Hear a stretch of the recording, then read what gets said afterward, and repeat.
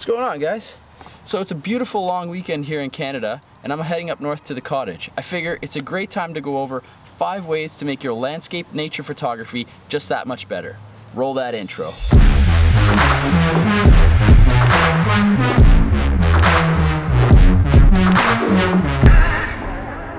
What's up, ladies and gents? Yes, we're up north. Yes, I'm gonna teach you guys a bunch of tips for better nature and landscape shots, but it's way too beautiful up here to just jump right into the tutorial. So probably gonna take you guys ATVing and on the boat, and I'll just show you guys around. So let's check it out first.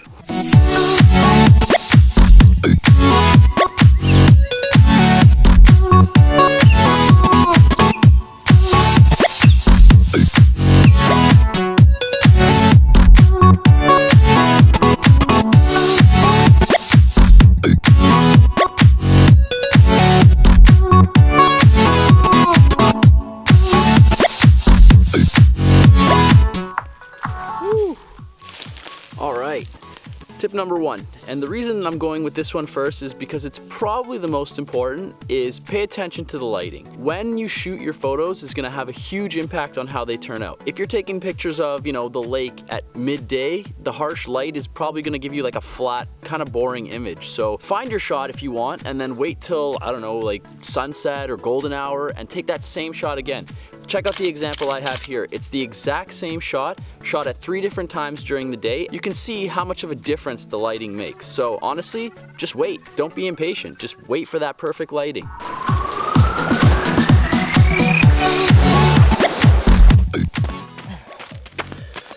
All right. Tip number 2 is to focus on composition. The best thing about nature and landscape photography is that for the most part, it doesn't move. Yeah, the water and the sky, the clouds move around, but like trees and architecture and stuff, it's all very static. So take the time to set up your tripod, focus on composition, play around with it, see what you like, and then going back to tip number 1, wait for that optimal lighting. So you have your composition and you take advantage of the lighting. It's pretty straightforward. Let's move on to tip number 3.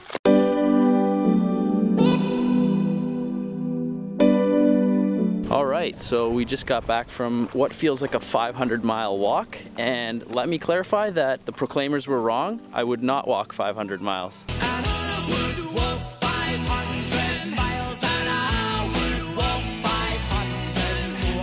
Anyway, I'm gonna cool off and go for a little swim, and then I'll give you guys the rest of the tips, so hang on.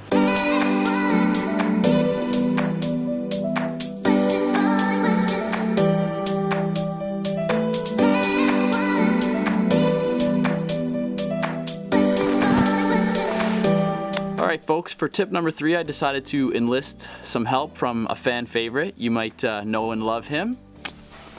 What's up? Alright Eric, tell these people what tip number 3 is. I can't tell them what tip number 3 is. You didn't tell me what the tip was. Sorry guys. Okay, well this is a surprise to me. Apparently I needed to tell him what tip number 3 was. Tip number 3 is to go outside regardless of the weather. Like sometimes it might be muggy and too hot out, but just get out there and take shots. And like, it could be raining. Don't be a just put a rain jacket on and get outside, because like those clouds and that rain might create like a crazy dynamic range for your shot. So don't be afraid, and then we'll move on to tip number 4. I don't know that one either.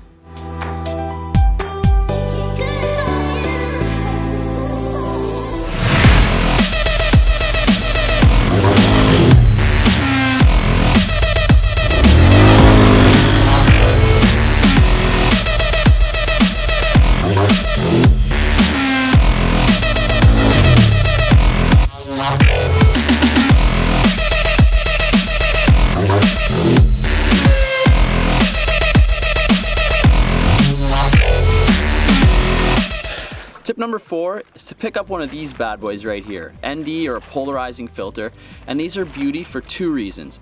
1, it helps cut out that harsh sunlight so you can keep like a shallow depth of field, that blurry background even during the day. And 2, if you wanted to do like shots on the lake or on the water where you want that like long exposure, glossy water feel to it, you're gonna need one of these, otherwise you're letting way too much light in and you're not gonna be able to get that shot. Ow, bugs, damn it. Well, let's move on to tip number 5. And lastly, tip number 5, and the reason I save this one for 5th is because it's not so much a tip as it is like a suggestion or something you should try is bust out one of these bad boys. Telephoto lens. The benefit to a telephoto lens is that it offers you a different focal length. Like a lot of nature and architecture and just landscape shots in general are shot on wide angle lenses to capture the most of an environment from a very tight space.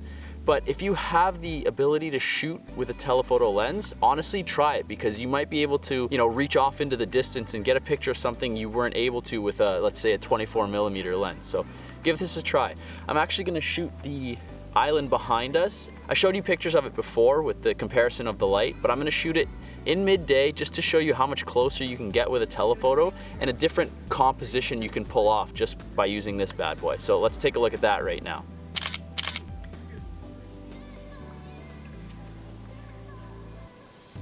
So there you have it, folks. It's 5 pretty easy ways to just up that nature photography, up that landscape photography a little bit. And I hope this was helpful. If it was, just let me know in the comments below. Be sure to hit that subscribe button, and I'll catch you guys in the next video because I need to go swimming. See ya.